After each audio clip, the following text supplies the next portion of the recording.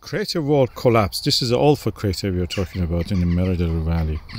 And this is the Meradalir volcano, as we call it, or Alpha volcano, Alpha crater. We had a crater wall collapse, as you can see here. It's loose, it's not connected to anything really well.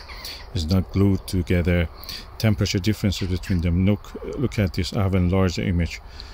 Huge. This is huge compared to the height of the volcano, which is 30 meters.